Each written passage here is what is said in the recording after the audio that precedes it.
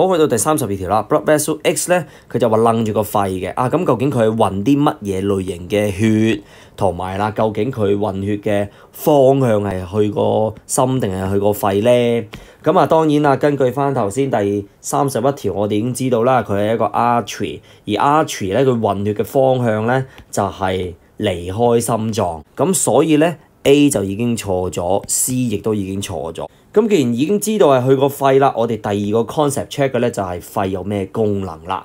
咁肺嘅功能當然係做一個 gas exchange 啦，氣體交換啦，拎氧氣、呼走二氧化碳。咁既然知道個肺係攞嚟做氣體交換，咁究竟我哋係運啲乜嘢嘅血俾個肺咧？咁所以第二個概念要講嘅咧就係個肺嘅功能啦。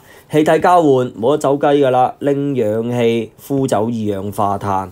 咁究竟我哋喺個肺動脈入面運緊嘅係啲咩血咧？其實題目都係問緊呢一樣嘢啫嘛，講咁大爛餐係咪？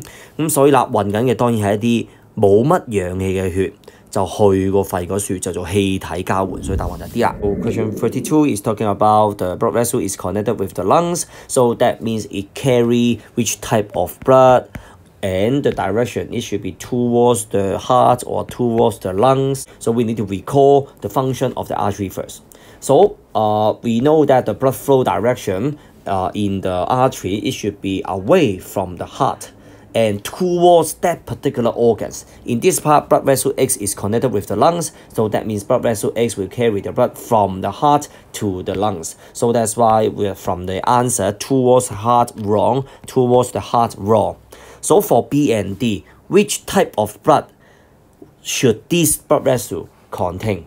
So that means we need to recall the function of the lungs. Gas exchange, of course. Intake oxygen, remove carbon dioxide. So that's why this question actually is just asking which type of blood is carried in the pulmonary artery, away from the heart to the lungs. Of course, it should be the deoxygenated blood. Less oxygen and more carbon dioxide in the blood, and they are carried to the lungs for gas exchange.